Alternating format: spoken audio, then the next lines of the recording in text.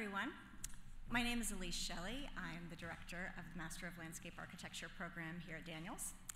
Welcome, everyone here. It's so great to see many people that have been here many years before back with us tonight.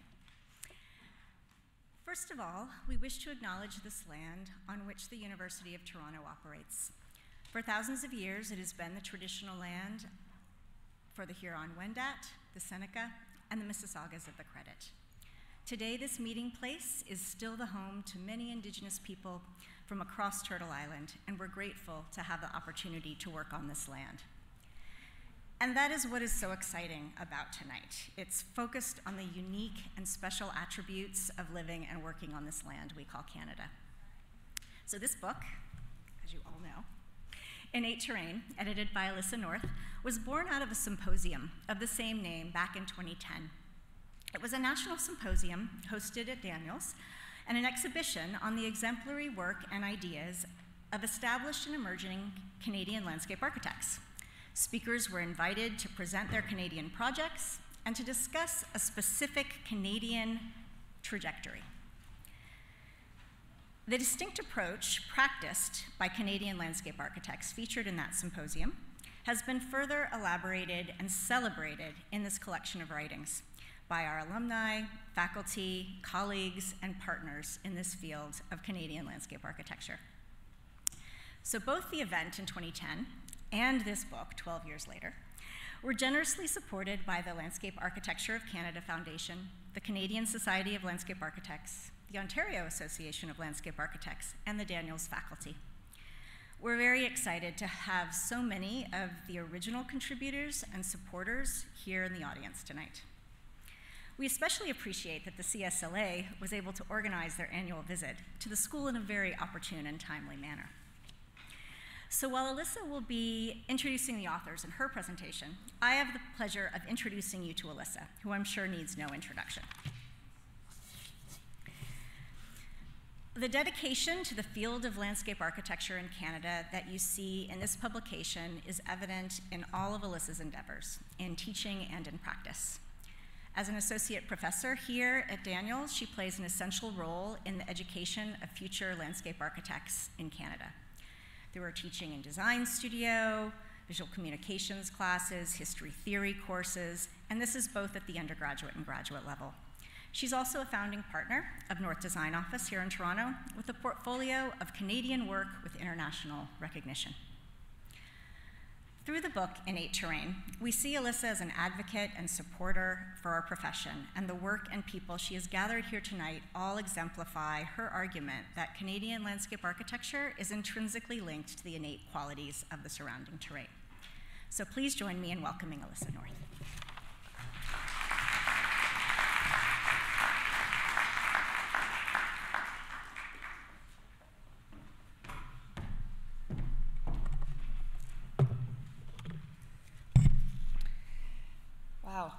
Thank you.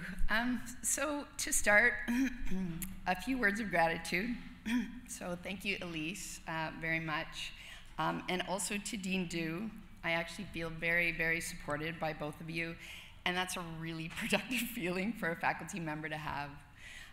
Thank you also to all the Daniels staff for pulling together this event. I want to also send thanks to Charles Waldheim, who helped me get on my academic feet when I was a young professor and who has remained an important mentor. This book grew out of the Innate Terrain Symposium and exhibition of 2010, as Elise mentioned, and it was through his understanding of my passion for Canadian landscapes that Charles suggested I make this an academic research focus, which I was very excited to do. As I often say to our students, if Canadians don't write about Canadian landscape architecture, it is unlikely that anyone else will. This book has been a very long journey. With tonight's crowd of predominantly spatial thinkers, I have brought visual proof of the duration, the germination of the book, and of our daughter happened concurrently, and she will soon be 14.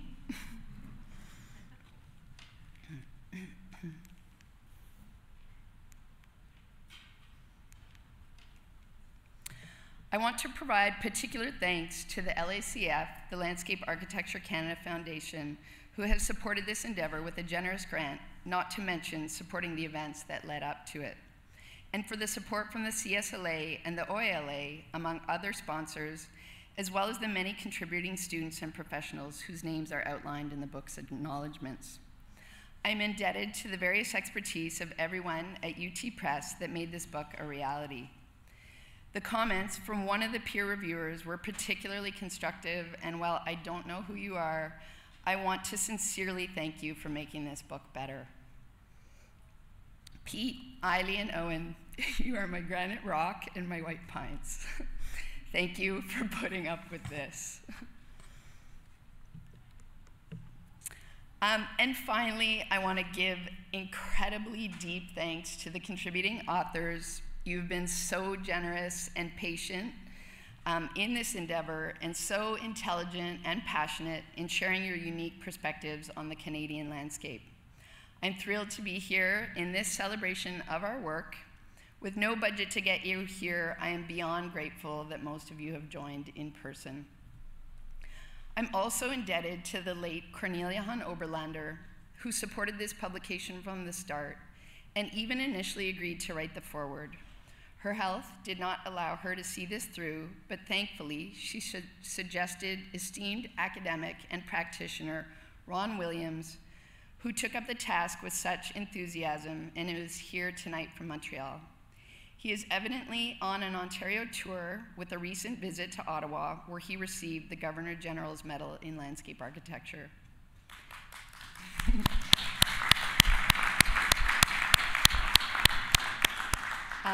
Yes, so I was going to ask you to congratulate me, but you already did, so that's amazing. But let's do it again as we welcome him to the podium to speak about Innate Terrain's forward. Welcome, Ron.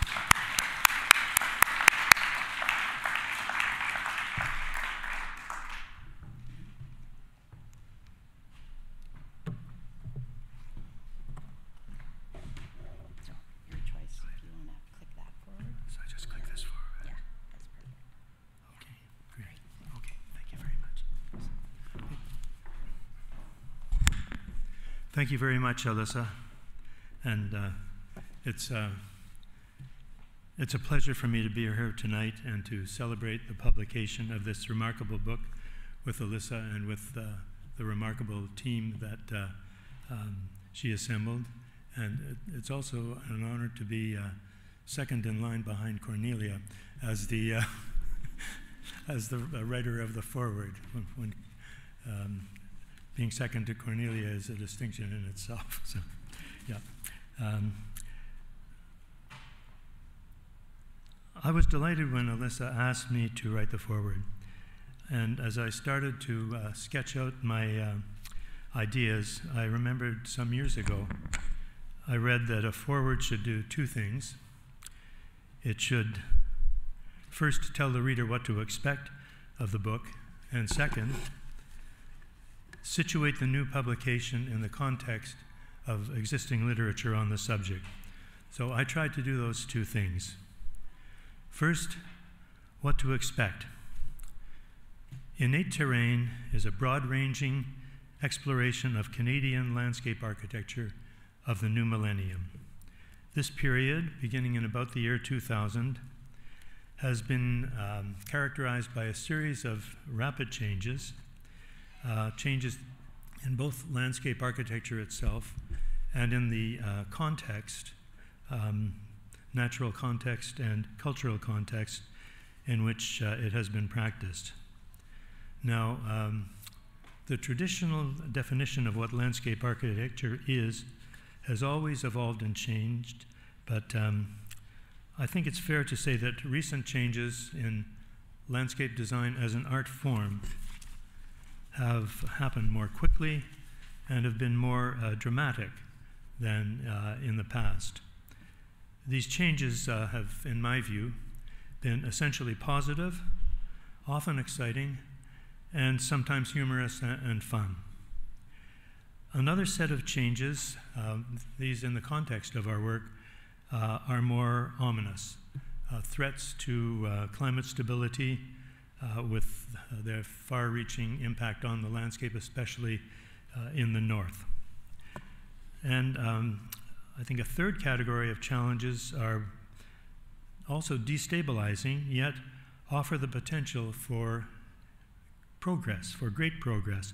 The digital revolution, immigration and demographic change, awareness of both the difficulties faced by indigenous peoples and the traditions and traditional knowledge that they share, and expanding relations on the international scale.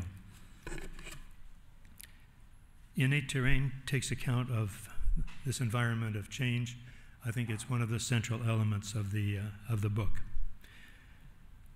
The book is composed of a series of in-depth, thoughtful, well-illustrated essays written by 22 authors, sometimes in collaboration, edited by Alissa and introduced by her along with Jamie Reeford. In terms of subject matter, each essay explores a particular aspect of contemporary landscape architecture in Canada while contributing to an overall portrait that I think we could call a mosaic. Now, one way to approach the study of any subject in a country like ours with great regional differences is to take a regional approach.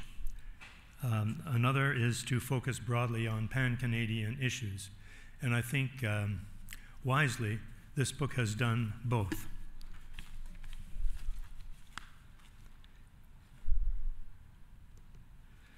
Some chapters explore new design approaches originating in specific regions of the country, reinterpretations of landscape and building archetypes in Atlantic Canada, envelope-stretching design innovations from Quebec, the rebirth of Toronto's urban waterfront. Others address the conservation and protection of the natural environment, or the repurposing of existing works of Canadian landscape architecture.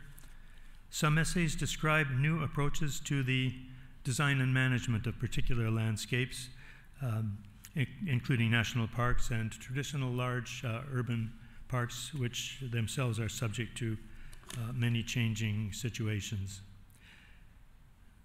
The individual essays often reinforce each other. Sometimes they present contrasting viewpoints and provide multiple perspectives. And I think the differing approaches add up to a rich and colorful mosaic that is a fascinating depiction of landscape architecture in today's Canada. But within this mosaic, I think the book has one central focus, as stated in the introduction. The book's structure and philosophy are based on the conviction that Canadian landscape architecture is intrinsically linked to the innate qualities of the surrounding terrain, as stated in the book, hence the title, Innate Terrain.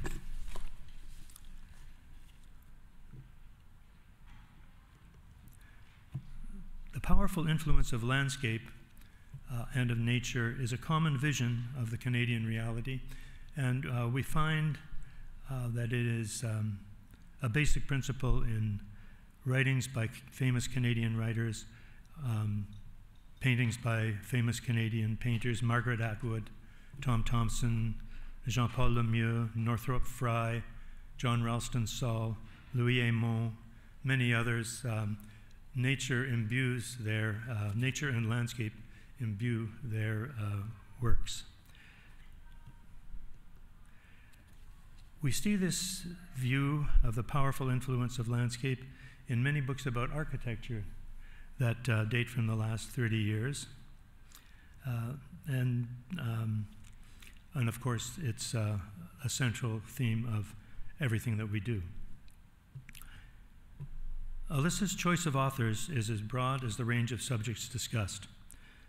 She's put together a multi-generational writing team, including experienced public and private practitioners, mid-career academic practitioners, Indigenous authors, along with established professionals who have worked closely with members of First Nations and young graduates who are just now embarking on their careers. The diversity and eclectic range of this group of authors provides a variety of different perspectives and contributes again to the mosaic aspect of the book as a whole. And as Alissa has pointed out, the authenticity of the viewpoints of these authors is enhanced by the fact that most are writing about their home environments or places where they are practicing. So I think that this variety of provenances of the authors is extremely appropriate in a study of current projects and issues. So the jury is still out, judgments of the future are unknown, and a variety of views are essential. When we ask ourselves how this book relates to the existing literature of landscape architecture and environmental design in Canada, we see that a small number of very thick books have provided a broad overview of Canadian architecture and landscape architecture, starting with Hal Kalman's 2-volume History of Canadian Architecture of 1994. This detailed and thorough study, it had actually been preceded by a smaller book, Alan Gowan's Looking at Architecture in Canada in 1959. This was a brilliant, even though anecdotal, study, the first book about architecture that I read, or landscape architecture in Canada or anywhere else, and I recommend it highly. It's hard to find these days. UBC professor Rhodri Windsor-Liscombe published the anthology Architecture in the Canadian Fabric in 2012, about 10 years ago, and he and his colleagues were exploring architecture and urbanism with a kind of a kaleidoscopic approach. My own book, Landscape Architecture in Canada, Architecture de Paysage du Canada, 2014, it was meant to provide a similar large-scale overview of the development of our own field, and again, seen from a broad geographical and cultural viewpoint. And in that book, I emphasized, like the other books I spoke about, the importance of the natural landscape of Canada to everything that we do. During the last 25 years, quite a number of books have featured the achievements of individual landscape architects and firms based in Canada. So several books have been written about Cornelia Hahn Oberlander, including the excellent book by Susan Harrington, Phillips Faravag Smallenberg, PFS of Vancouver. Their work has been explored in an excellent book. And again, Susan Harrington worked with Mark Tribe from Berkeley to create a fascinating and fun book about the work of Claude Cormier et Associés of Montreal. But few books have been published on the 19th and early 20th century founders of landscape architecture in Canada, in marked contrast to what's happened south of the border, where there's probably 500 books on Olmsted alone.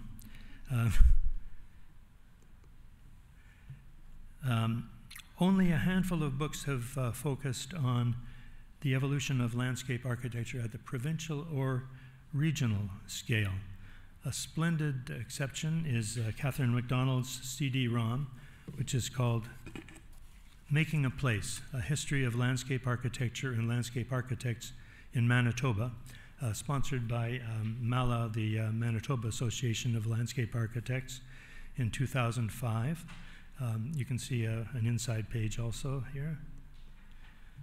And then some years earlier, Cornelia wrote an excellent chapter in The New Spirit, which was a study of modernism in Vancouver. The profession grew During these years of modern and contemporary landscape architecture, from a tiny handful of dedicated pioneers, as we see here in a 1940s meeting of the annual meeting of the CSLA, into a well-organized and numerous body of practitioners, as shown in this photo at their 50th year anniversary conference held in Ottawa in 1984. Other major developments happened during this period: university-level educational programs, provincial and regional associations. All these achievements led to the emergence of Canadian landscape architecture as we know it today.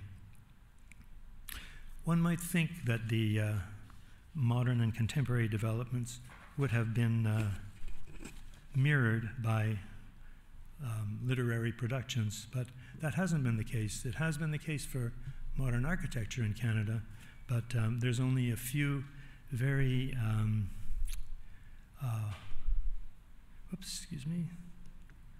a few unique and relatively unknown examples, including a volume which was put together by Cecilia Payne of Guelph University that describes or that includes in both English and French all of the discussions at the 50th anniversary meeting in Ottawa. And it's absolutely fabulous, but there's not a lot of copies around. In Quebec, the magazine Continuité published a similar, although a smaller compendium of the AAPQ's work in 1990. That was our 30th anniversary.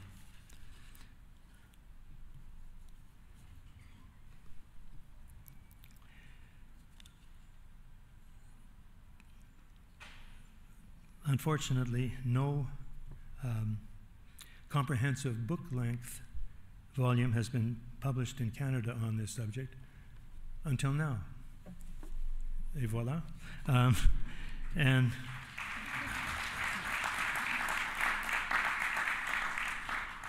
I think that's one of the reasons why this book is so important. It's important, it's timely. It goes a long way to filling the modern contemporary literary gap, particularly the last quarter century. It provides the profession with a well-illustrated, multidimensional view of what's going on today. And it's a welcome addition to the growing literature on Canadian landscape architecture, and it will provide all of us with a valuable means of understanding our own rapidly evolving field. So thank you very much, and congratulations.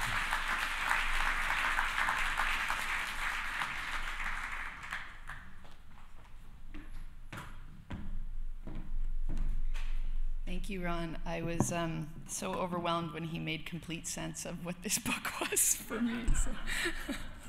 So there's a lot of clarity in that.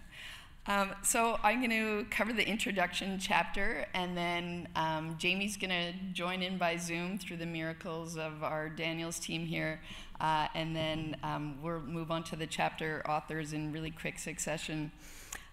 So in terms of the introduction chapter, the imaginary of the Canadian landscape is often tied with wilderness. In crafting our introduction, we notice that works of Canadian landscape architecture are particularly influenced by their context and their pre-urban conditions, referencing or rebuilding the prevailing ecosystems of Canada's innate terrain. Part of our basis is that as one of the countries holding the majority of remaining wilderness, while also being one of the least populated, Canada and Canadians have closer ties to the land, as the innate landscape is quite directly legible.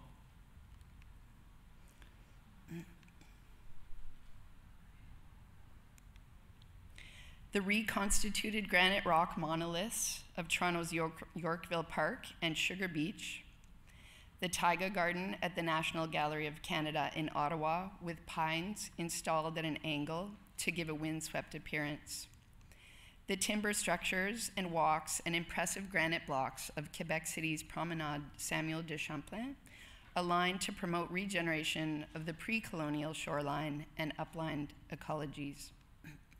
Or the green systems of the Vancouver Convention Center and landscape, which convey the geological forces of mountains with a massive green roof suggesting an alpine ecology. These are all Canadian projects designed by Canadian landscape architects, powerfully evoking nature or performing naturally or doing both. The chapter authors have used these and other works of landscape architecture to theorize a particular approach practiced by Canadian landscape architects in their national context. Not COVID. While the position of Canada's landscape architects on the wilderness gradient continues to provoke debate, and in relation to our paths towards reconciliation, the book addresses these varied perceptions of Canada's landscapes on which Jamie will elaborate. Where did Ali go? There, yay, it worked.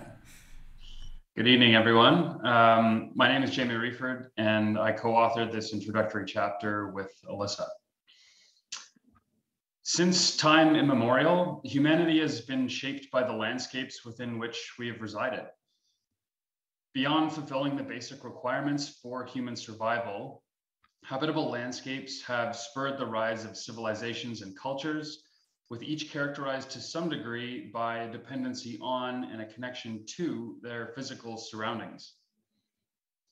These ancient links between survival, culture, and landscape were foundational, catalyzing invention, fostering systems of governance, and nurturing complex spiritual interpretations. However, through centuries of cultural evolution and cross-pollination, contemporary Western civilizations share a unifying characteristic, and that is that they all have eschewed their regional roots in favor of a more generalized social contract built upon political order. The mounting pressures of densification throughout Europe during the modern colonial era coincide with this transformation. This was also a major factor driving the colonial conquest of the New World, as it was then known. The original inhabitants of the land that now falls within the national borders of Canada rejected the notion of nature brought to heel, instead living within interpretations of a social contract derived from balance with and respect for the land. The inherent tensions and the resulting conflicts created by the juxtaposition of Indigenous and Western cultures in Canada is addressed at length by many of the chapter authors in this book. Altered by the numerous external influences that define this country, many of the underlying factors specific to humanity's original relationship with the landscapes of Canada have remained intact, but also compromised. The historical and cultural context underlying Canadian landscape design also shares close conceptual connections with how we define nature, as well as our place within it.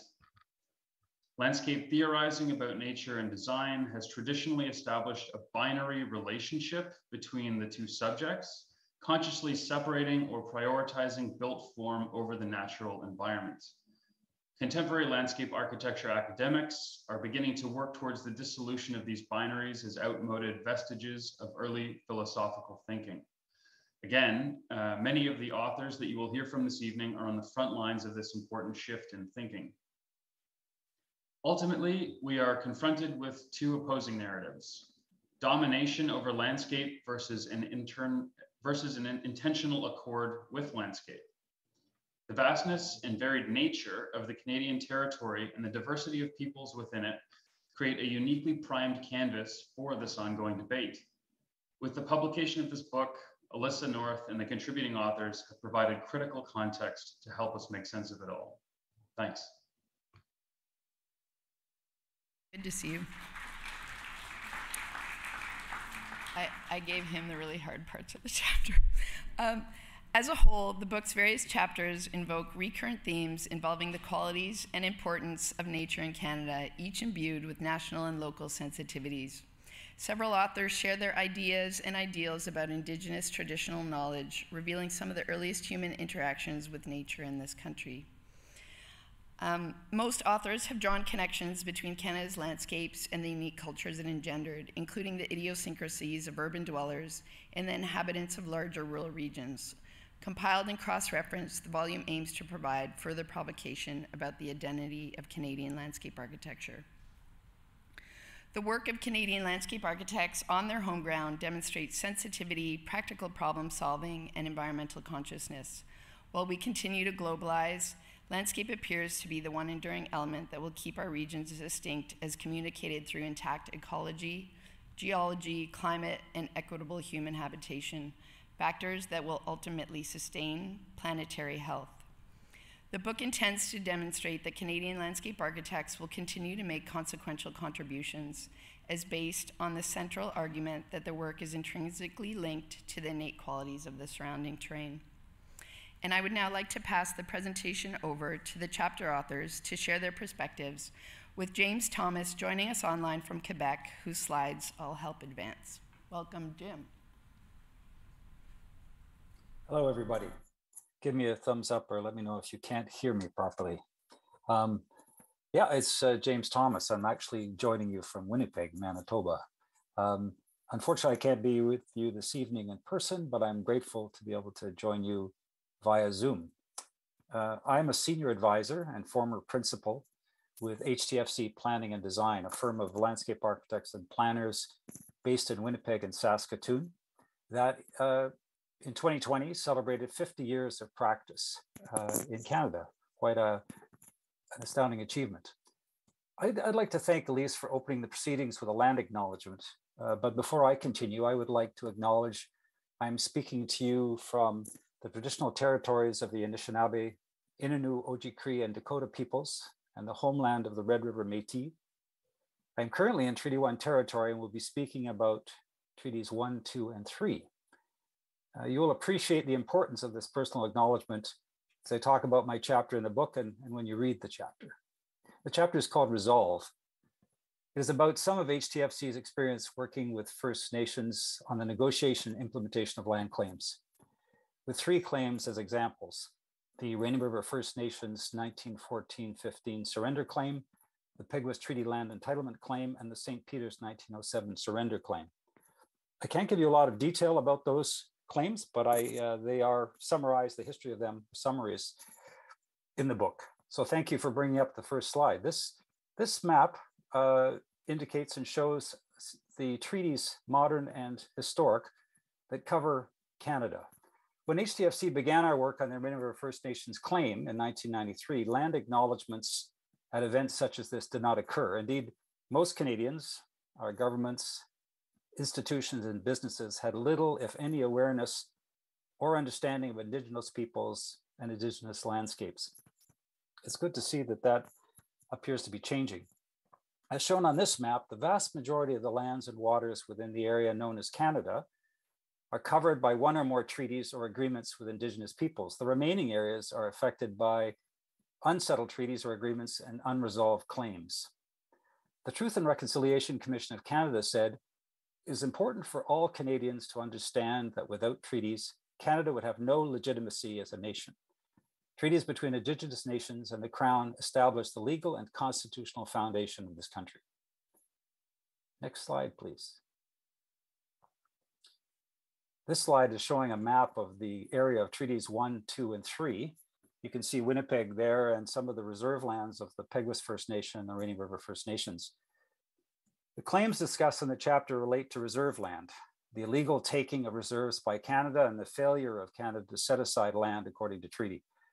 It's important to recognize reserves are only one of the rights, interests, benefits, and obligations set out in Treaties 1 and 3.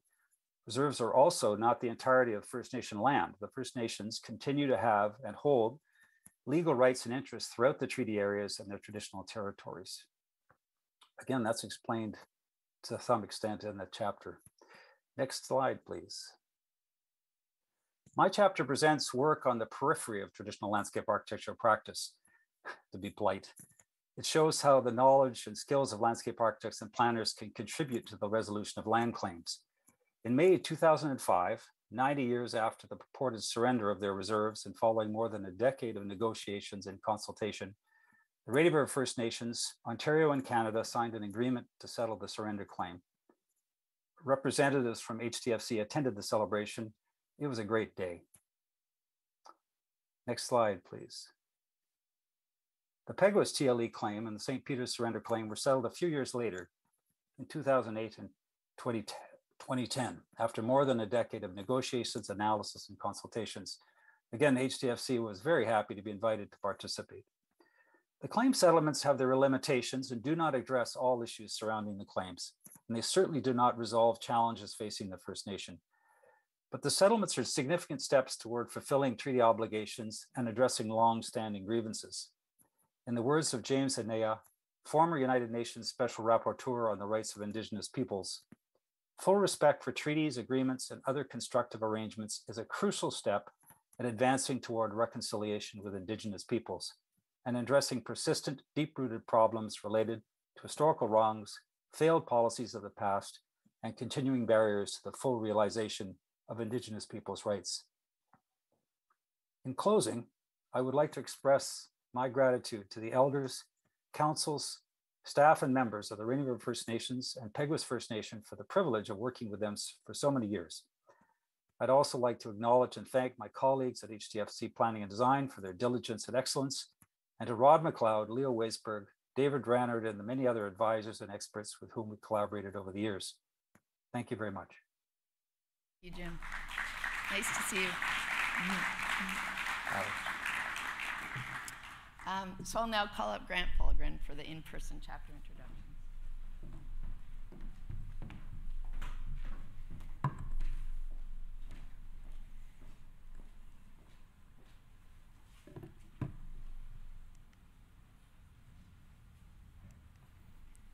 Hello, my name is Grant Fulgren. I'm a member of Wabigoon Lake Ojibwe Nation, which is in Northern Ontario.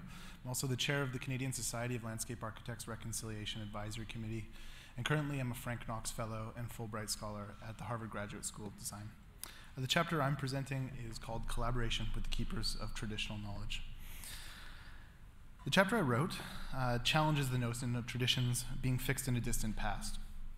I'm convinced that the lessons that have been learned over thousands of years of inhabitation by Indigenous peoples are critical to call upon today as we confront climate change and seek to walk the path of reconciliation. What I focus on are three sites where traditional knowledge has or could inform landscape, architecture, and infrastructural systems. The Musqueam, Squamish, and Tsleil-Waututh that call what is now known as Greater Vancouver home have lived there for many thousands of years, such a long period of time that much of the lands that the Greater Vancouver area is now situated on formed over that time as glaciers receded about 10,000 years ago and sediment traveled down the Fraser River, forming areas of Richmond, Surrey, and Delta. Today, sea level rise threatens much of these areas. Luckily, salt marshes, which you can see on sort of the left-hand side in this brighter green, protect some of those areas from storm surges. These environments are also under threat, though, as the rate of sea level rise has the potential to outpace their ability to adapt. Coast Salish peoples have a deep understanding of these ecosystems and the subtle relationship between tidal fluctuations and plant species that thrive in narrow tidal ranges.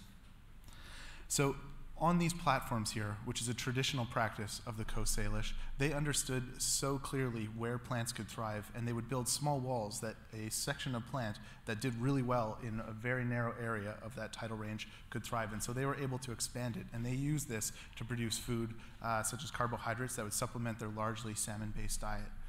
And so the proposal I had was to take this form of traditional knowledge and think in a contemporary sense, how could we translate this and actually increase the amount of sediment that we capture through how these forms could be arranged to increase sediment so that it keeps up with the rate of sea level rise.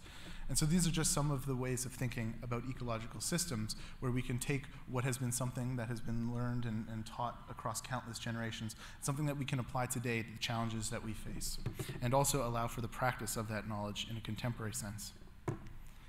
So the second project is much closer by, and it's the Right Honorable Herb Gray Parkway.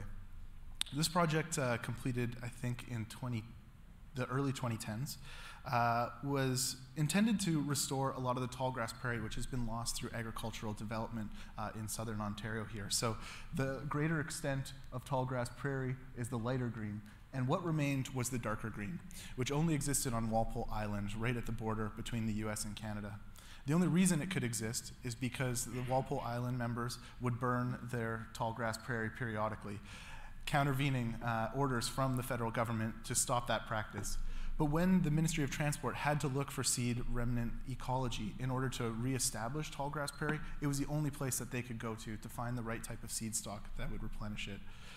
And so they worked with Walpole Island, and they developed a way to integrate that through the development of this project and expanded back large portions of that tall grass prairie.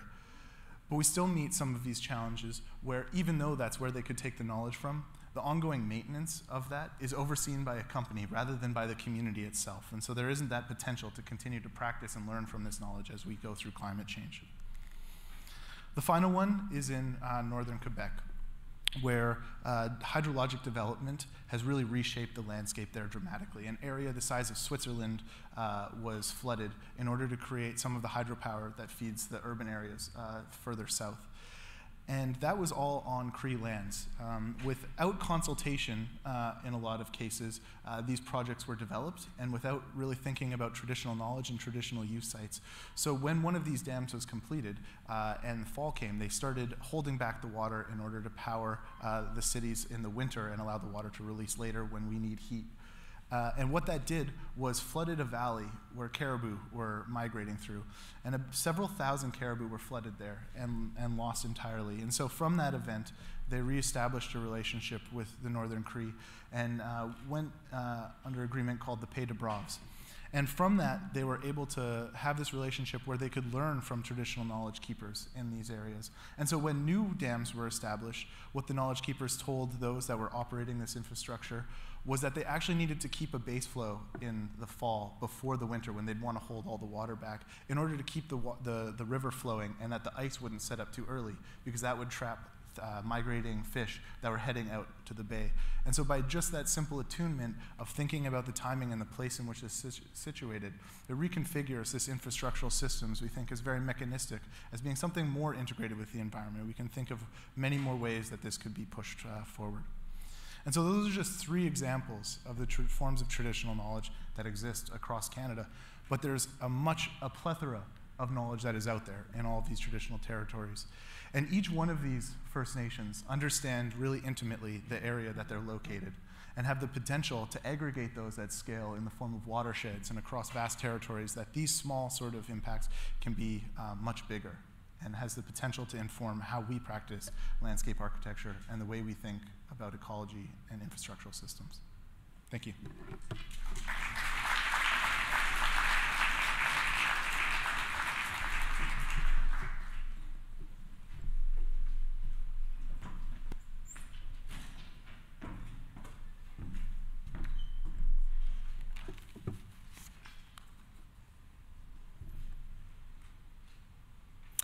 Hi, I'm Adrian Sunhall. I am a former landscape architect, visual artist and curator, and in my day-to-day, today I am the studio manager for the visual artist Kent Monkman.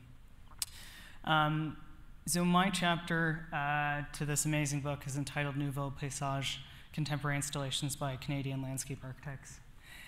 And I will say that I wrote this chapter in, I think, 2016. So I wish I had some more contemporary examples, so don't blame me for that.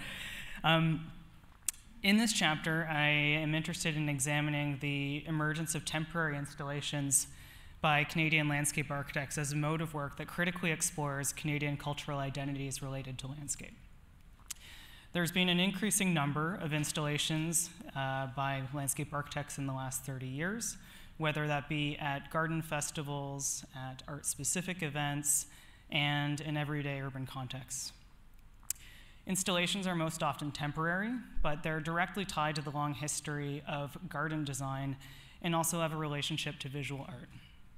Despite a rich history of association between the garden and romance, philosophy, and artistic expression, landscape was largely left out of the dialogue and practice of art institutions for most of the 20th century. And in my view, installations by landscape architects have become really integral to the revival of landscape as an artistic medium. The chapter begins with a brief history detailing the relationship between landscape and art, the history of the garden as a subject of aesthetic exploration, and the recent emergence of installation projects. So it then examines a number of installation projects through three predominant themes that I've identified that reflect progression of Canada's cultural landscape identities, which are wilderness myths, nature and artifice, and shifting landscapes. So wilderness myths, as Alissa and Jamie touched on in the introduction, have really been central to the cultural identity and cultural imagination of Canada's landscapes. There is a myth of Canada as a vast, untouched, and completely uninhabited wilderness, despite the majority of our populations now living in urban areas. And for decades, this has been reinforced by paintings by artists such as the Group of Seven, which created a visual identity in the cultural imagination of Canada that continues to influence what Canadian is today.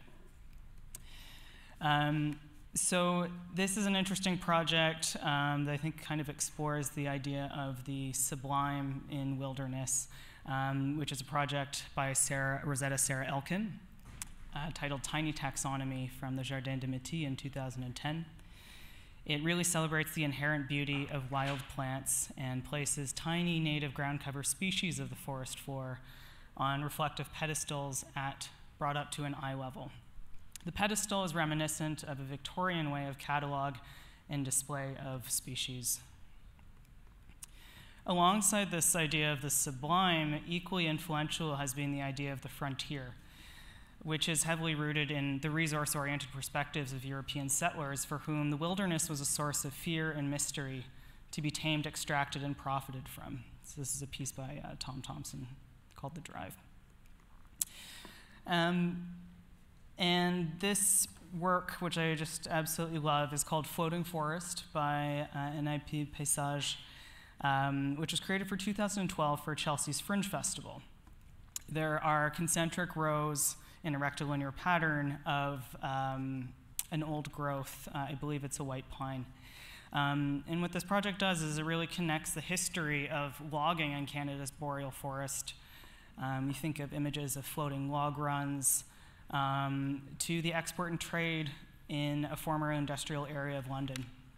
And this is interesting because in the buildings in this area, the large timbers that were used in these 19th century buildings were at the time most likely to have come from eastern white pine, logged in Quebec's boreal forest, taken from through the St. Lawrence. The second theme of nature and artifice questions the paradox of wilderness. This idea that nature, to be natural, must be pristine and completely untouched by the human hand, and explores the dichotomy between natural and man-made, which persists in popular thinking today. This is what allows us to privilege some landscapes while devaluing others. For example, the contrast between protected national parks versus suburban wetlands. So landscape architects have really been central to understanding landscape as constructed and challenging this dichotomy. So this is a great example by Alissa and Pete as North Design Office, titled Core Sample, also at the Jardin de Métis, which really makes the scientific and technological methods of understanding landscape visible through geotechnical core samples, drawing attention to the unseen subterranean landscape. And this, which I'll end with, is one of my favorite projects by Claude Cormier and Associés, titled Lipstick Forest. It is from 1999, when the studio was commissioned to create a winter garden in the Palais de Congrès in Montreal. The project references grand 100-year-old maples that line Montreal's avenues, which are absolutely iconic, which you can see in the picture at the top, and the success of Montreal's cosmetics industry. The density of the concrete trunks create the feeling of a forest grove and draw on the collective memory of an iconic landscape. In conclusion, despite a relatively young ornamental garden tradition in Canada, and I would say our over-reliance on European influences, a unique landscape identity is emerging. The popularity of installation and art-based approaches has spread from these temporary works to more permanent public spaces like Sugar Beach and June Colwood Park in Toronto. Installations by landscape architects have been integral to formulating an understanding of a contemporary identity, creatively reflecting on the collective memory and imagination of this land.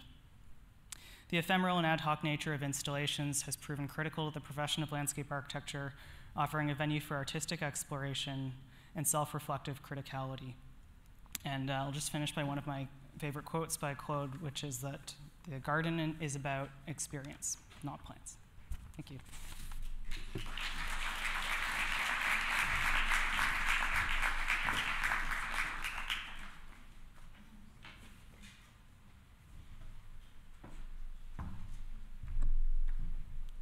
Thank you very much. My name is Chris Grosset, Unasakut. I am the principal of Envision Insight, which is an architecture firm, a landscape architecture, multidiscipline firm based in Ottawa, in Iqaluit. I co-authored this with Marla Limousine, who is currently the executive director of the Nunavut Association of Municipalities. But truth be told, this is really a chapter authored by the Inuit elders and hunters that really have been our advisors of our 25-year career. It is their knowledge and information shared through their oral traditions that we write down in our plans, in our designs, and in our chapters for this book. And I actually want to just say that I spoke at the initial Innate Terrain Symposium. So I think I was an emerging professional then. I think I've skipped right over to being maybe a senior practitioner at this point by the time the book has come out. But I really want to thank Alissa for inviting me back, because I was the first speaker after the keynote at the original session. And I don't remember what the gentleman said, but it really jarred me and my perspective and what I was starting to understand from Inuit about the landscape. So instead of staying to the script, I said something about something that he said being akin to a specific farm animal's manure. So anyway, Alissa let me come back, and I think that really what happens here is that this chapter is an ability for us to say that the innate terrain, as we as landscape architects who work with, in my case, Inuit and Inuit Nunagat, and specifically Nunavut, is our mission really is not to impose our design and approach on the landscape of Inuit, but it's actually to be transformed by the knowledge base that Inuit can share with us and how they view their world. And one of the things that Grant and myself and Jim we're part of a continuum of saying, how do we adapt and draw in knowledge systems from Indigenous people into the practice of landscape architecture? And that's what this chapter explores through a number of Inuit principles called Inuit Kaimai-Takangit, which are shared with you in this chapter. And what it does, this chapter, is really explores a few ways that this knowledge system, if you are able to bring it into your practice, can either alter the design or change the process. And ideally, what we've learned, even since I wrote this chapter 7 years ago, is that we've applied it in so many amazing projects. A second book is needed, I think, Alissa. And so we have learned how to take this into the bridging between Inuit Kaimai-Takangit and the practice of landscape architecture. What is important in this is that I sometimes hear the term braiding, as if our role is to somehow bring Inuit Kaimai-Takangit and our practice as landscape architectures together and sort of interweave them. And what I've actually learned through the process, and what we talk about in this chapter, is that really, no, it must be much more about the co-design and the co-planning approach, where Inuit are driving the process. So anyone who's sat through one of my lectures or my talks in the past will know that I always talk about context, awareness, understanding. And only after you've gone through and you've put the effort into context, understanding, and awareness should you think about moving towards the action item, which is either the design or the outcome. And this is Mr. Bruce. I only ever knew him as Mr. Bruce. He was a teacher of mine for many years, Marla and I, and Makitak was really instrumental in changing our way of viewing the work that we do as landscape architects in the context of Inuit land. Because he said to us, you need to see the landscape through Inuit eyes. And he repeated that again and again, and he showed us and demonstrated it to us in his teachings and his practice. And then this chapter demonstrates that it really is possible to do that in your landscape architecture work. This is not a how-to process that's in this chapter. It's a way to think. It's a way that you need to transform yourself. So I hope you enjoy it.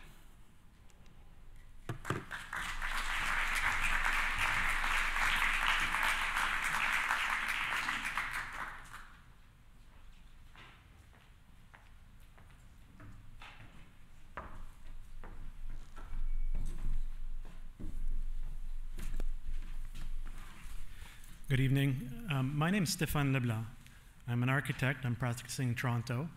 I'm also happen to be married with one of our co-authors who's a landscape architect. So that's where I get immersed into this beautiful discipline and culture.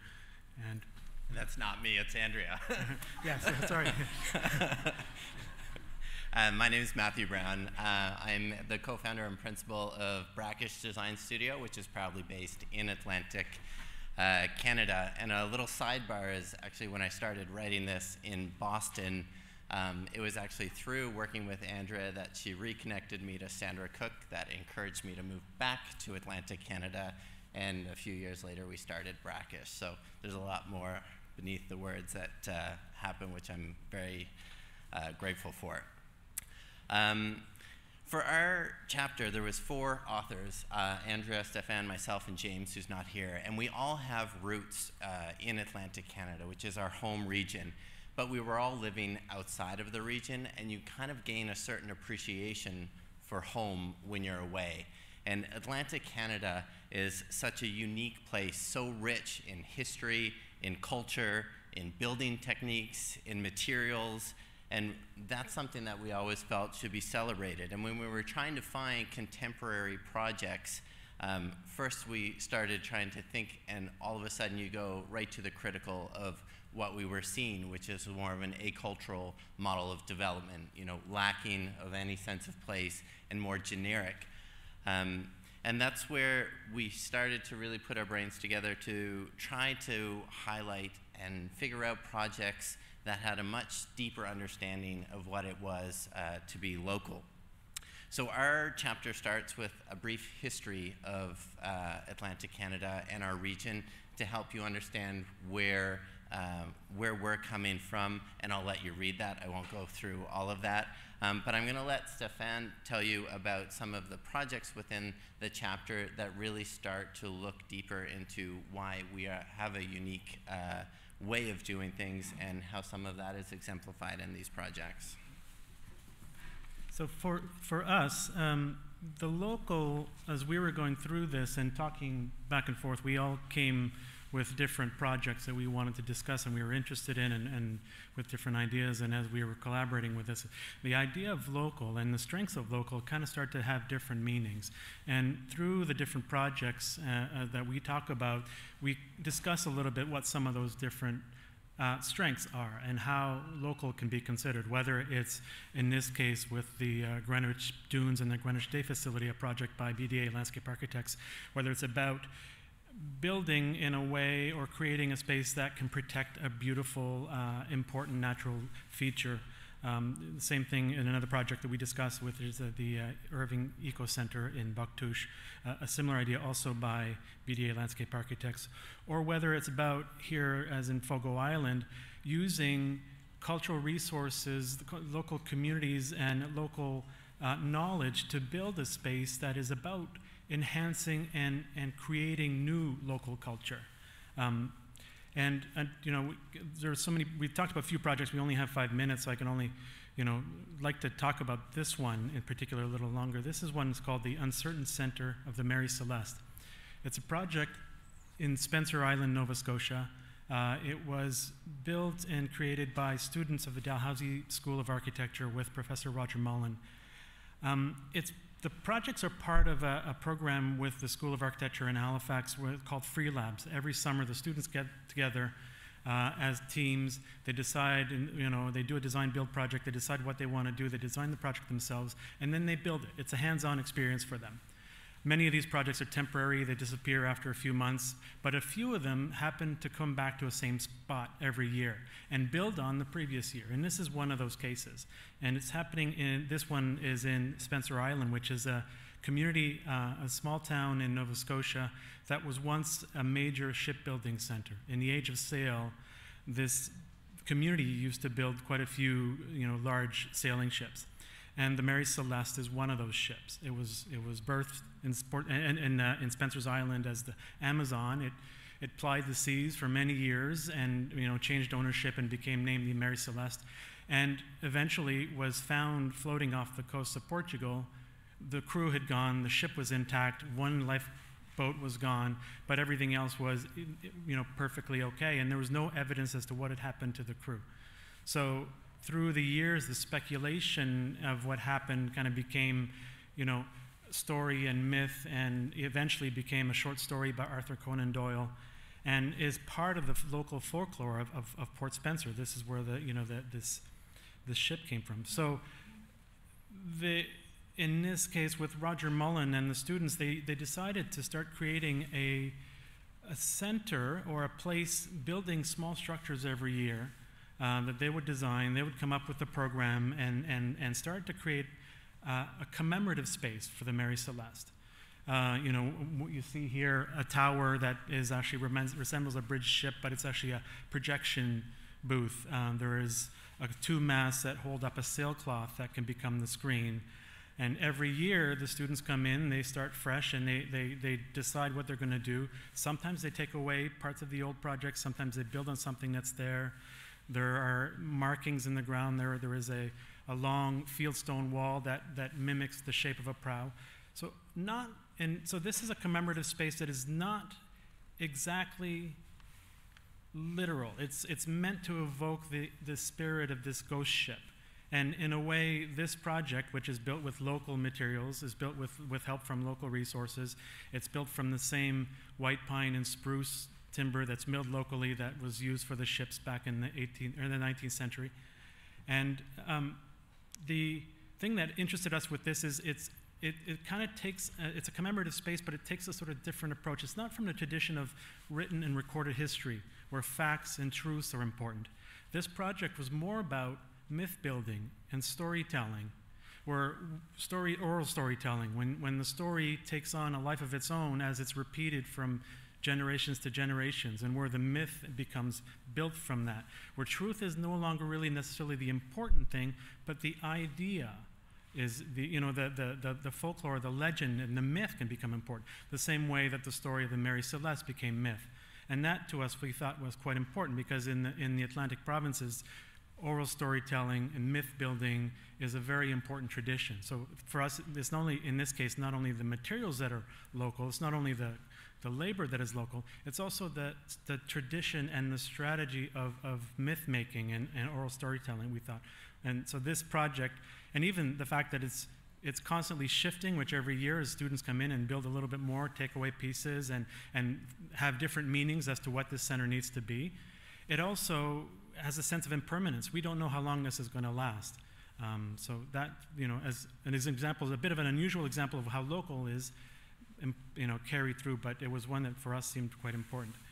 And again, we've got other projects. This is Culture of Art Outports, ERA architects with students from the Toronto Metropolitan University in Nova Scotia. Again, it's a similar idea of building locally with local traditions and finding ways to mark on the ground.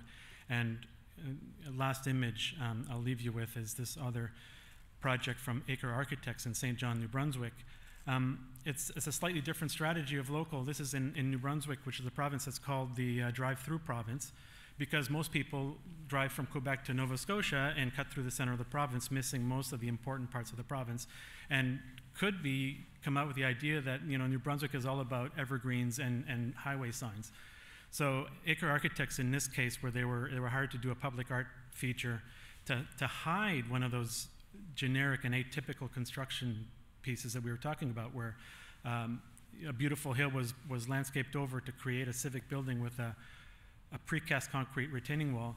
This art project takes that roadway sign, the highway sign, it's a relatively inexpensive material, gets slivers into it to create this beautiful, colorful, impactful art piece. And then it folded the materials where there's a bus stop so that you could actually create a seat with it, and kind of has a sense of irony and wit that is another one of those elements of local maritime tradition that that there's storytelling is important, and there's a certain amount of wit and make-do attitude that we thought this project kind of carried through.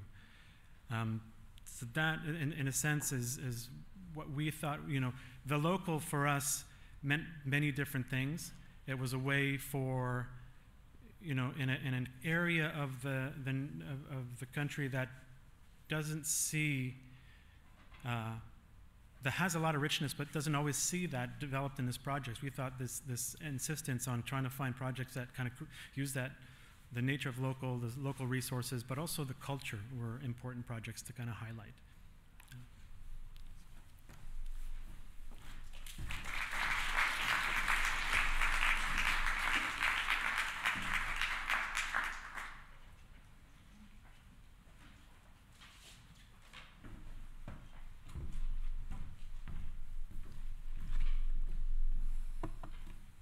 Hello, everyone. Next slide. What's that? Oh, the clicker. This. Okay, thank you. All right. Hello, I'm Marc Hallé with CCXA, formerly Claude Cormier Associé. Yannick Roberge from CCXA as well, associate with Mark and two other people at the office. And we were invited, and we're really kind of humbled by the company that we're keeping in this book, and really appreciate being invited to contribute kind of a perspective from Quebec. And I didn't grow up in Quebec, I grew up in Saskatchewan. Yannick is from Quebec, so it's kind of two views. I'm kind of outside the forest, and Yannick is inside the trees. So it's kind of two perspectives trying to meet in the middle. And the title of this is L'Anarchie Resplendissante, Resplendent Anarchy Towards a Quebec Regionalism. And just trying to understand what makes design, culture, landscape architecture different in Quebec. There's kind of a different story. And I think we hear a lot from maybe in Canada, nature is a very strong motif, but in Quebec, I would say a lot of it is social and political. Mm-hmm. And I think this is kind of a photograph that was taken during the student protests under the pink balls on St. Catherine. And it kind of, we figure, kind of captures the irreverence that is at the bottom of kind of this approach to design in Quebec.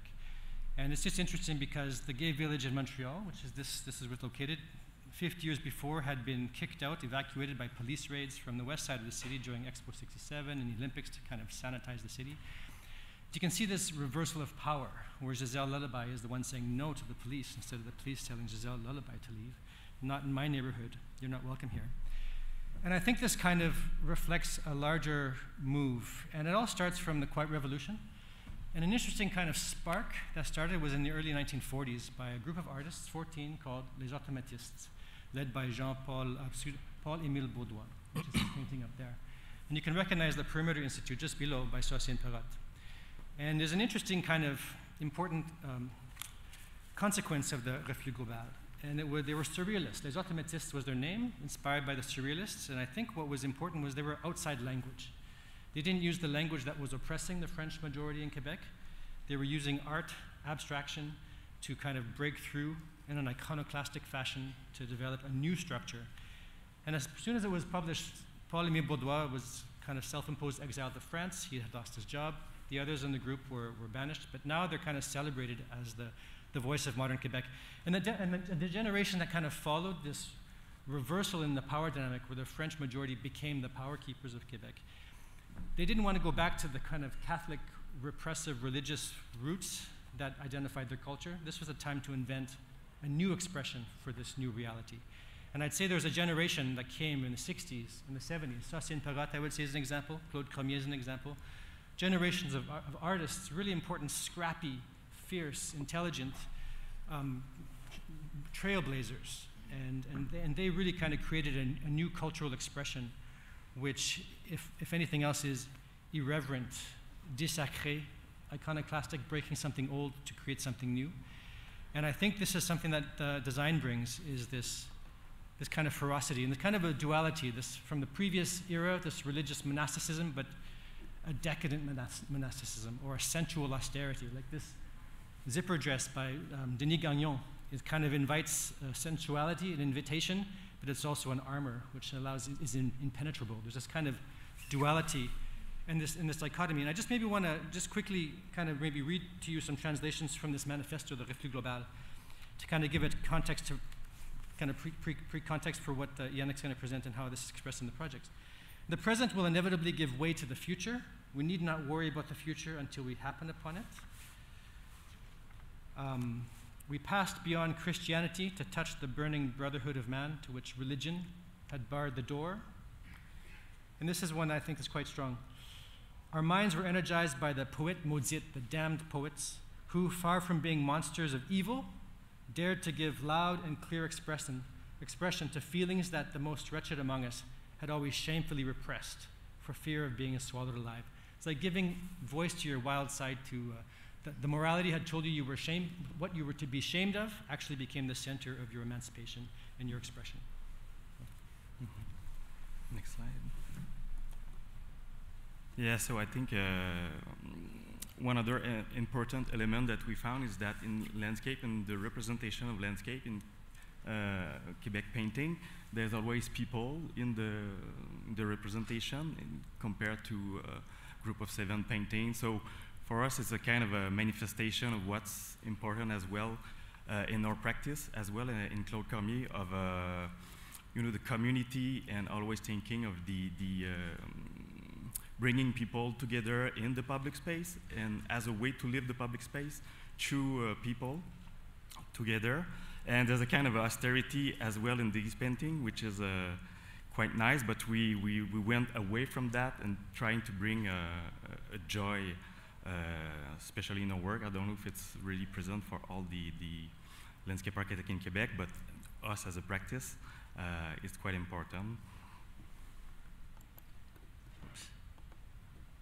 Yeah, and this is a project that we did at Pink Balls, which kind of bring this notion of trying to infuse in the public space not only an experience that could be appealing for everyone, that brings people, that could speak to everyone instead of all the particularities or specificity of the site.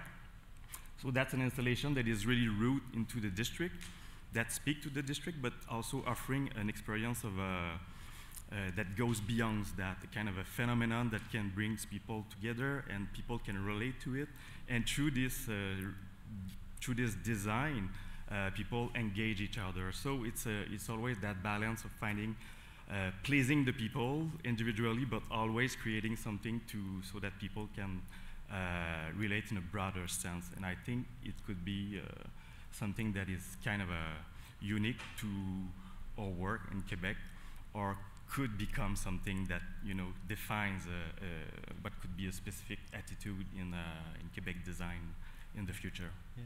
There's one thing, just in closing, I want to bring Christopher Hume, who we all know is the architecture critic at the Toronto Star. He wrote an interesting piece after Sugar Beach opened for Metropolis, and I'm just going to read you this because it's quite interesting comparison. This idea of emancipation, because I've kind of emancipation brings one in touch with their desire, and so I'm just going to read this to you quickly. With its cringe-worthy colonial history and muddy provincial past, Toronto is not a city accustomed to the sweet pleasures of inhabitable public space, and in this case of incongruity. Now, its denizens bask in it. The tiny beach, which faces a huge sugar refinery, turns visitors into audience members in the theater of industry unfolding across the slip. In a city that has long taken pride in the paved indifference of its public realm, Sugar Beach is all the more remarkable. No benches on Toronto streets, they would only make us loiterers. Prettiness must also be distrusted, elegance eschewed, but Sugar Beach raises the stakes, replacing civic rectitude with hedonistic individualism. Little wonder Torontonians find it irresistible. It speaks of human desire. It knows the difference between what we want and what we think we should want. It's not there to make us better citizens or prove a point. It's rational as the logic of pleasure. It's neither good for you or bad. It exists just to be enjoyed. Thank you.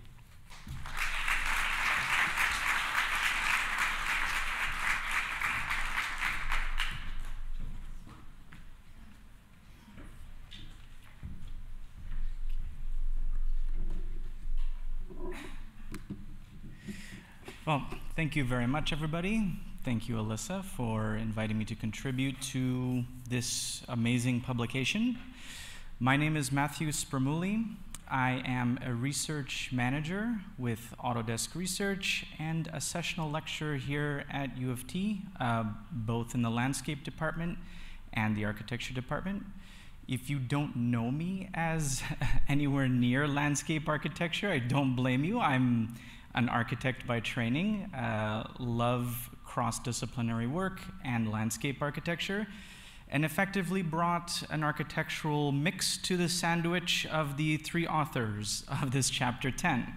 So shout out to Fadi and Shadi, the mixer of the sandwich. Unable to be here, but very honored to contribute to the chapter. I'm going to give you just a very brief sneak peek of what the chapter is. We are officially chapter 10. We kick off part 3, which looks into a much deeper, broader, more complex question of how landscape architecture can be applied to bigger questions, bigger complexities, and bigger scale. And our particular chapter kicks that section off, I think, quite well as an anchor of a means. How can you do this with technology? So the overarching kind of like premise of the chapter is to essentially give an overview of how contemporary digital representation in landscape architecture is shaped by technology with a Canadian-specific perspective. It's kind of a mouthful. Basically, what we're trying to do is say, how has technology influenced landscape architecture, its visualization, and what cool stuff has Canada brought to the table? We did this by breaking the chapter up into 3 premise questions. The first is, where did we come from? The second is, where are we now? And the third is, where could we go? For the first subsection, where did we come from? The chapter is basically highlighting a very brief synopsis of 2 contemporary kind of epicenters that have contributed to technological innovation in landscape architecture. A distinctive creation period from the 70s to the 2000s, epicentered geographically here in Toronto with the Canadian Landscape Research Centre. And the second as a critique period starting in the 2000s, as geographically centered at the CALP in BC. I'm highlighting here behind me, you can see some of the innovations that came out of the CLR. Both epicenters are demarcated by an activation of a local and somewhat regional ecosystem of contributors and players. In this case, the innovation that's born out of this CLR can be seen activating members from IMAX Theater Technologies, Alias Research, which is now Autodesk Research, and a variety of other small players in projection media, able to bring forth what you're seeing here as how to actually bring the context and the subject of landscape architecture immediately and immersively close to an audience. Afterwards, more innovations were layered atop of this primary subject, adding in things like data and information, a kind of precursor to what we now call BIM or even landscape information modeling. The second subsection of the chapter asks, where are we now? And we did this chapter as an initial survey of questions across numerous, in fact, all Canadian universities with a landscape architecture academic program. And we asked very forthcoming questions about how technology is influencing or impacting curriculum and research and academic activities. What you're seeing here are highlights from 2015, a kind of snippet across a couple of advanced thesis projects from students here at University of Toronto. On the left, you're seeing an emphasis on how accessible mesh modeling tools have become for landscape architecture students to do advanced terrain modeling and analysis. And on the right, you're seeing some initial dips of toe into the world of associative or parametric modeling in order to look at performance metrics and different scenarios. Both of these technologies were being used to rapidly iterate and enhance the speed at which students could not only create, but then to communicate their work to audiences or stakeholders. In the final subsection, we ask, where could we go? And in this one, at the time, we did a brief synopsis of different trends that we observed that were infiltrating the practice, the discipline, and academia.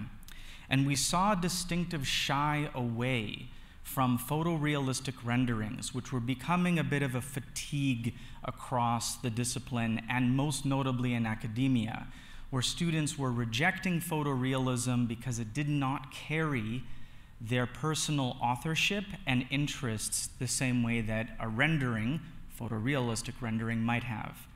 And so we see here a kind of blend of technology meets collage and drawing as a first step at the time towards making a distinctive impression of what landscape architecture representation could be. And I leave the chapter with a kind of question mark, as we do in the chapter as well, which is, we started with the question of what could representation look like?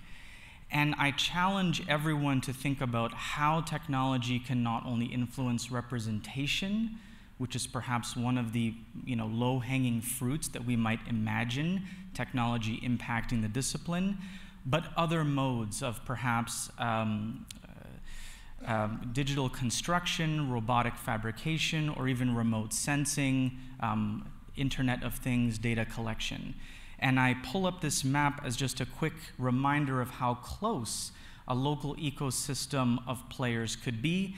This is a 5-kilometer radius with U of T at the center, and a number of players that could be activated to provoke questions of how technology could impact the discipline. So I encourage you to read more, and thank you again for the opportunity to speak.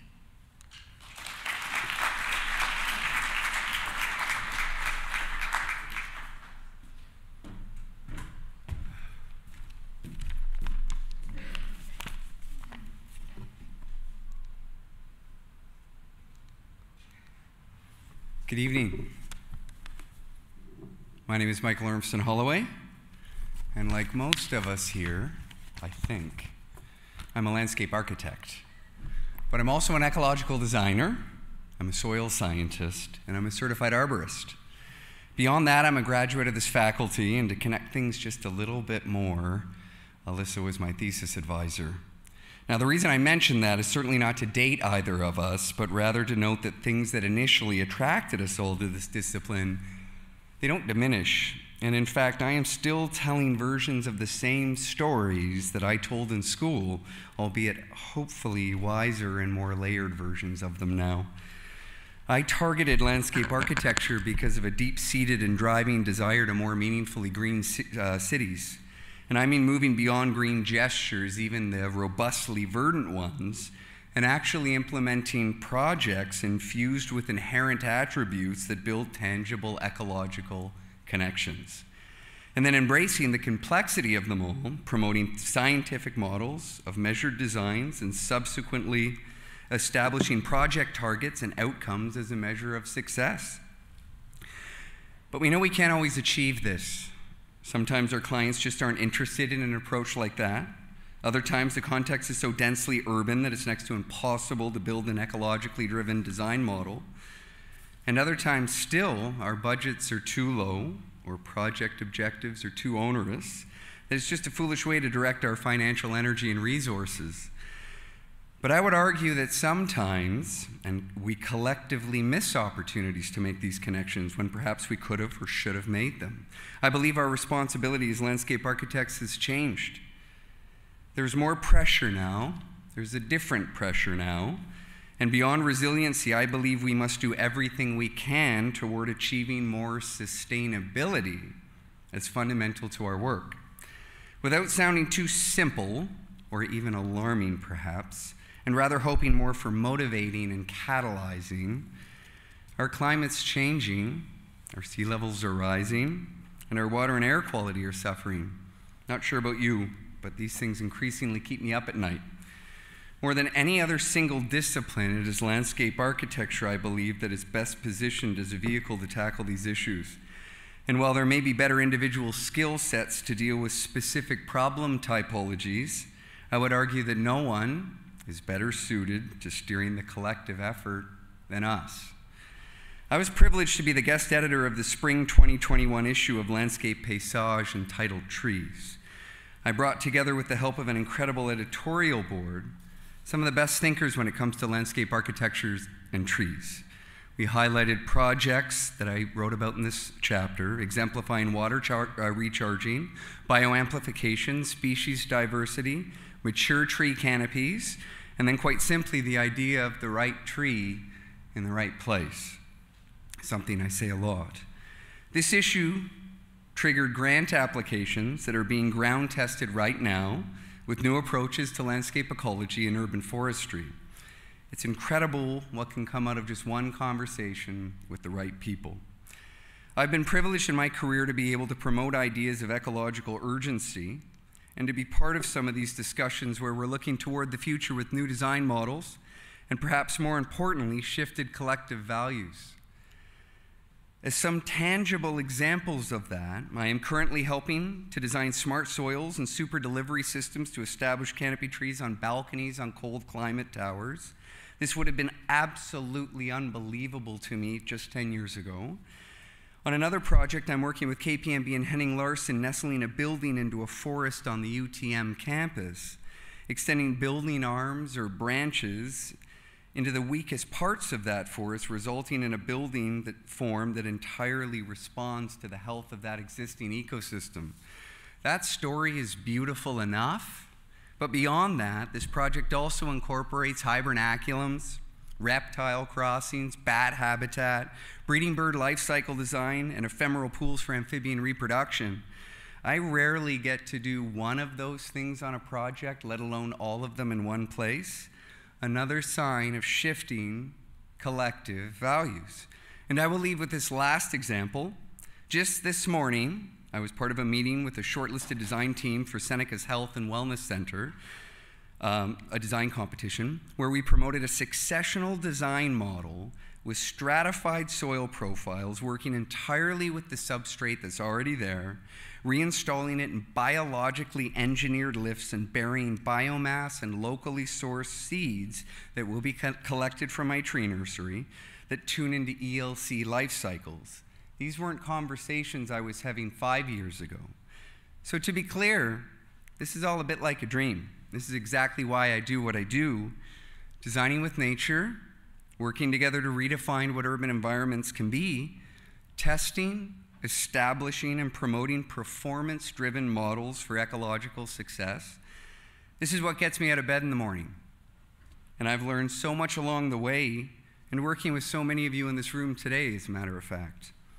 So thank you. And Alissa, I think I'm ready to write my second chapter. Thank you for listening, and keep advocating. Thank you.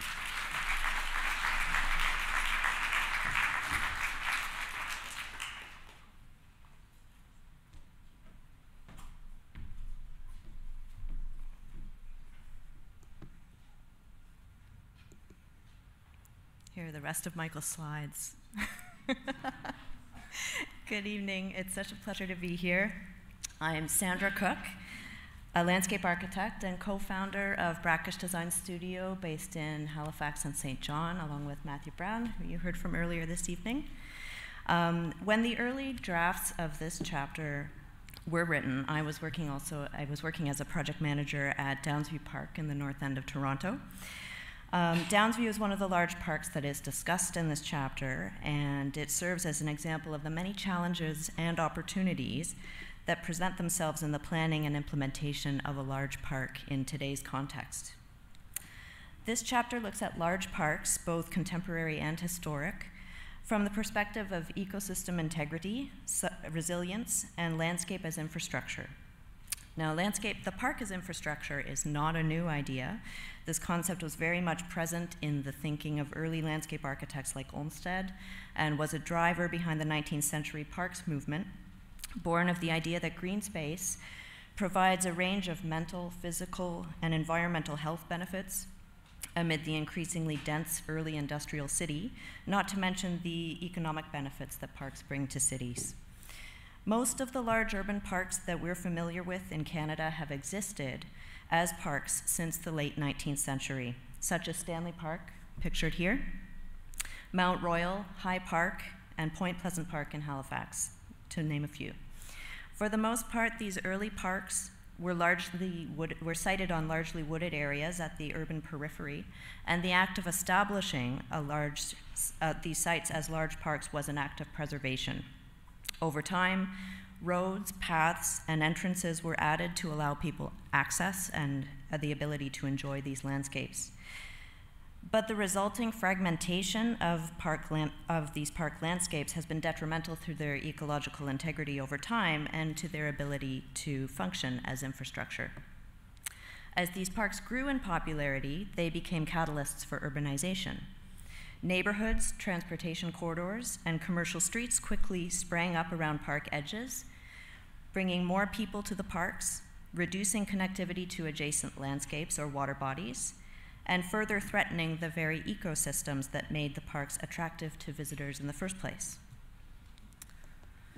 Recent large parks, like Downsview Park, pictured here, have the opportunity to apply the lessons from those 19th century parks. In this case, the site was a former airfield and military base, and very little of the original pre-development landscape remained on the site by the time it was established as a public open space. Designing the park meant creating a new ecology from the ground up. But perhaps just as compelling was the opportunity to direct how the urban intensification at the park edges plays out. The contemporary parks in this chapter are being planned in anticipation of and in concert with the neighborhoods that will ultimately surround them. Park designers are carefully considering the park's infrastructural roles and ecosystem services, for example, handling stormwater from those neighborhoods, or providing space for local food production. The parks are being designed as performative ecosystems that are as closely tied with urban processes as they are with natural ones. The new neighborhoods associated with these parks introduce the potential for increased education, volunteerism, and stewardship, which are promoted through programming and management plans. We're starting to see a reciprocal relationship forming between park and city, landscape and people.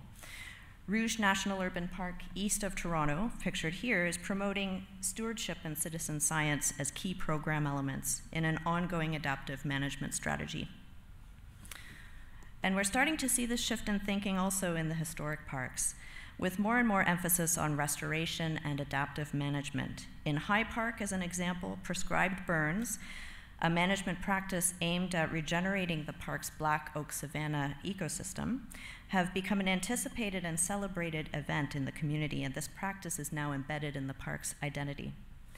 The chapter concludes that the historic and contemporary parks discussed are really headed on opposite trajectories towards a similar ecological state, one that needs to engage the human component of urban ecosystems into the design, programming, and management of the large park landscape in order to ensure long-term success and resilience. Thank you.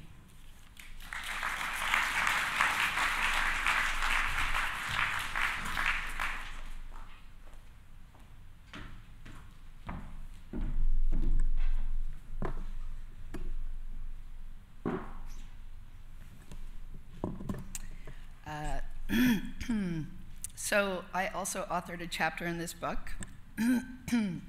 Sorry, I knew I'd lose my voice tonight. And this chapter is a whirlwind tour regarding theories about nature. It starts with the idea that landscape architects design nature and ends with thoughts on human-level machine intelligence, better known as AI, to enforce that we and AI and everything in between are all nature. The chapter attempts to shift us away from the unhelpful binary dialectic so prevalent in landscape architecture of nature versus culture, art versus science, wilderness versus city, and so forth. It outlines the idea of operative landscapes, a term I've been defining as designed landscapes that are fully functioning and continually in effect. An operative landscape is designed through structuring frameworks that allow for the productive evolution of space over time. Under multi-headed topics that blur lines between binaries, I share the directions of other disciplines as well as projects of Canadian landscape architecture, such as the heading of health, social factors, psychology, phenomenology. In her East 3 schools, Landscape in Inuvik, our renowned Cornelia Hahn Oberlander has seamlessly joined creative play opportunities, salvaging and reusing vegetation mats that held the future seeds of birches and other bog plants.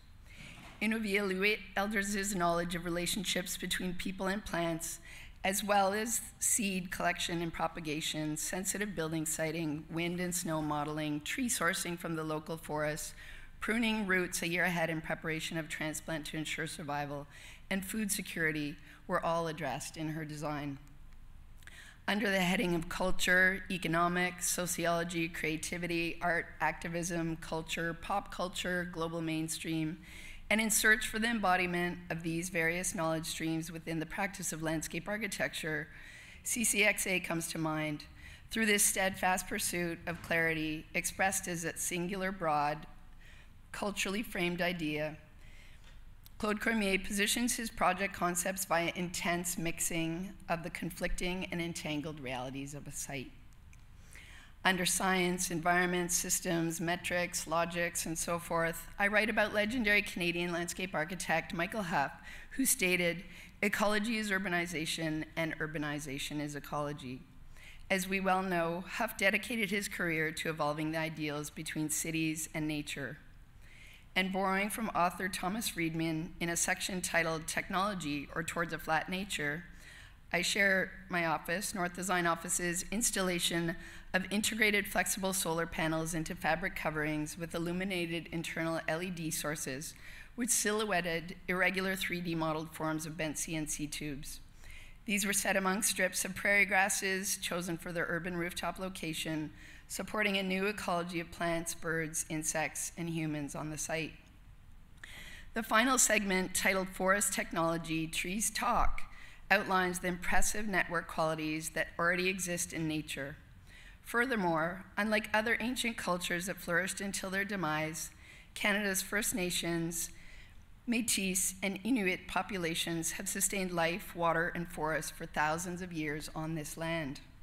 With Canada being the fastest growing country in the G7 and amid reconciliation to right the wrongs done to the Aboriginal pillar of our society, Canadian landscape architects have an innate responsibility to establish concepts that reflect contemporary nature and to ensure the endurance of the global forest, the land, and healthful life on it. Nature is fascinating, complex, and resilient. The concept of nature embraces much more than its isolated sense of everything in the physical world not made by humans.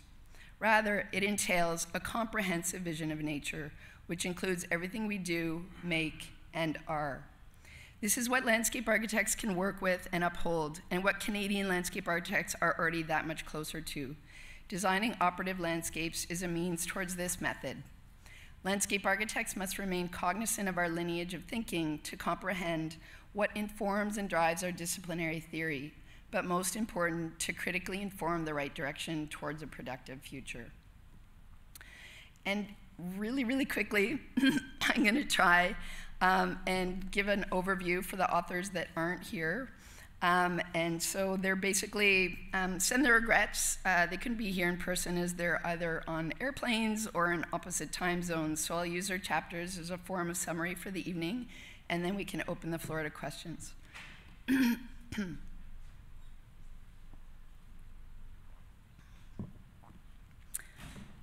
In her chapter, Shelley Long covers the national park as an integral part of the Canadian approach to the vastness of this country and its relatively intact nature. how current landscape practice is informed by this relationship and an ongoing struggle for balance of use, cultural history, and environmental protection. Susan Harrington looks at the idea of supernatural as an edited version of nature constructed to satisfy the demands of Canada's growing cities. Using the Vancouver Convention Centre as an example, Harrington provokes the global imaginary that thinks all of Canada is a wilderness. Karen Wilson-Baptiste provides a beautiful narrative of a phenomenological encounter with the Canadian prairie, as she delves into how we might foster a new approach that builds accord with the landscapes that sustain us. And to return back to our locale, James Roche outlines how landscapes now form part of the city's infrastructure. With a focus on the current work being done on Toronto's waterfront, Roche argues for the unengineering of our typical gray infrastructures and demonstrates that Canadian landscape architects are at the forefront of the natural infrastructure movement. These and all the chapters speak to inherently Canadian topics: Canada's vastness, its perceived and wild nature, cultural histories so tied to the land, which reach back to Indigenous communities and their traditional knowledge that has sustained thousands of years of balanced life in some of the world's harshest climates. Deep and ingrained feelings for regional landscape idiosyncrasies that translate into cultural ones. World-leading technologies, rapidly growing cities, landscape solutions that will support healthy and just living, and the qualities and importance of nature in Canada, the qualities of the innate terrain. Thank you.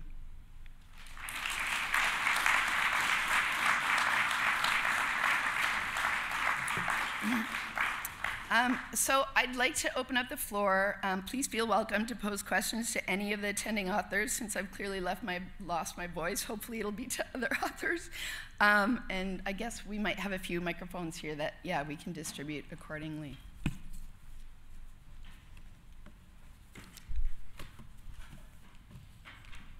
Don't be shy.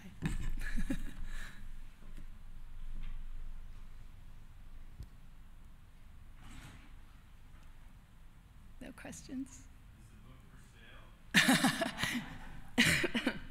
Yes, it is. It'll be for sale outside right now. We can all go. All right, then. Thank you very, very much for your attention. Have a great evening.